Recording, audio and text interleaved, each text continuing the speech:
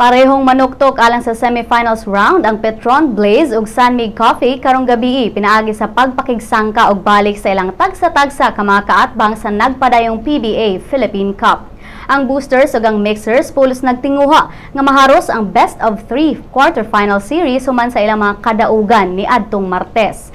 Gilubong sa Petron ang Barako Bulls sa score nga 101-88 samtang gipakaging sa Sunmig ang defending champion Talk and Text sa score nga 90-83. Ang kadaugan sa Petron ug Sunmig mao'y maghatod kanila ngadto sa Final 4 round kauban ang nauna na nga rain or shine.